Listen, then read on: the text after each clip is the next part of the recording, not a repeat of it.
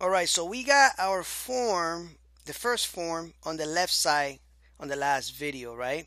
So what we need is we need a table here on the right hand side so we can display some of the categories that we are going to be editing and adding and doing CRUD on it.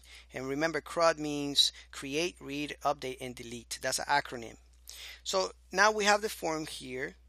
This is the form. We want to create something else in the bottom related to this. So I'm just gonna use the same class div here, and because I want to split things in half, and that's how we do it. Remember, we're using a framework here, and this framework is helping us out style things and make things responsive really easy. So let's go ahead and create a table. Let's actually create a table. Inside that table, we're going to create something called a t-head element. Inside the t-head element, I'm going to create a row. That row is going to have two ths times two th elements, and that's about it. All right, and I click on tab, and that does this for me. And remember, that's a plugin that we downloaded with this editor, for those of you that have this editor. If you don't have this editor and you weren't able to do that, just pause the video and copy it.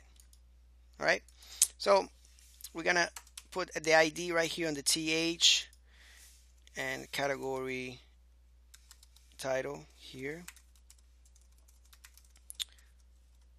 All right, let's look at that. We should have something. Let's refresh.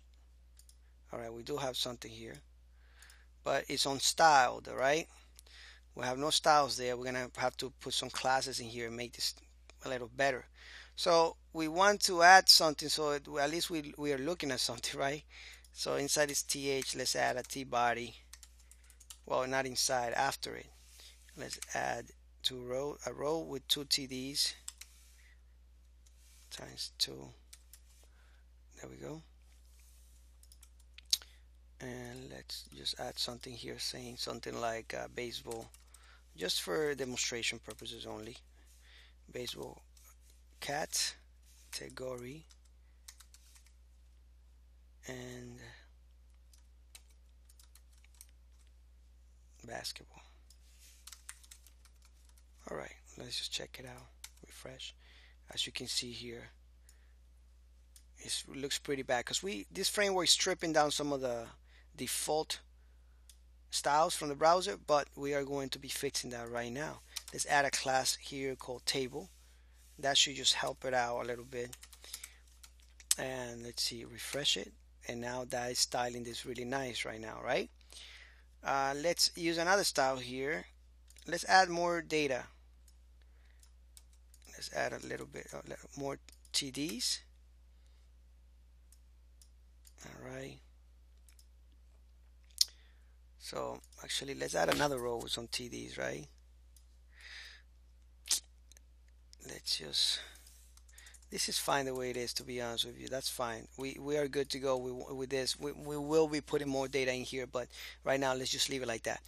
I don't want to put too much content that we don't need. So table, let's put another class here called table border, and this is going to make it look nicer.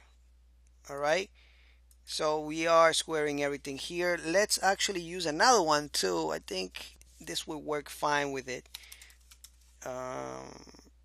Hover. Let's refresh it, and if we put our mouse over it, we can see that. All right, that's being hovered over.